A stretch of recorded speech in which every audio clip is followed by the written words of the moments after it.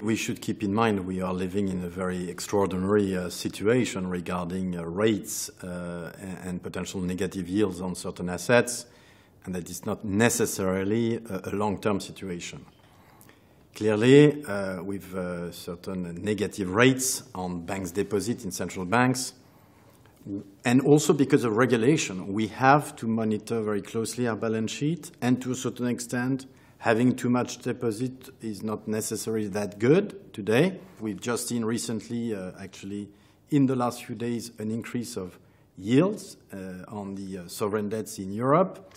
At some point, it will stop. So I think it's more temporarily. Structurally, I think banking should come back to normal. We will see a trend towards more standardization, more harmonization on capital and liquidity issues, as well as, for example, on governance. So I think it's something positive for Europe, for the Eurozone, and a bank like Société Générale should benefit of that. When we talk about cybersecurity, to a certain extent, and digital is the two sides of the same coin. While at the time where we develop this technology, we need to acknowledge that cybersecurity is a risk. We need to understand that the dissemination of these technologies with more and more clients means potentially capacities of certain people to attack the system. And of course, our responsibility is to try to build the most effective defenses. I really hope that the UK will remain within Europe.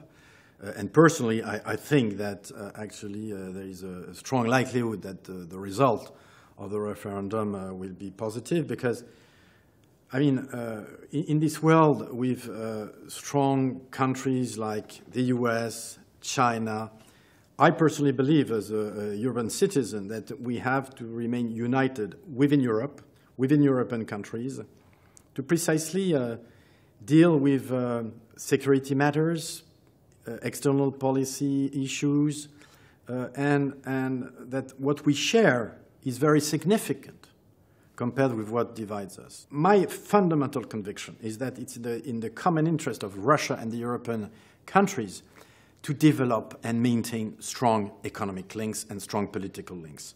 So yes, there is a crisis currently, which of course will have an impact on the Russian economy and on the banking system. But I think we need to look beyond the next few quarters. Yes, uncertainty will be there.